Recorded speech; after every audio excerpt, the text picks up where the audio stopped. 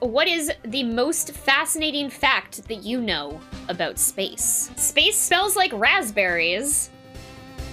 Tastes like raspberries too, but like I don't know who's out there tasting space. Very few people out there tasting space. It's ethyl formate, and that stuff tastes like raspberries. Artificial raspberry flavoring used to be made from castoreum, beaver anuses. Almost.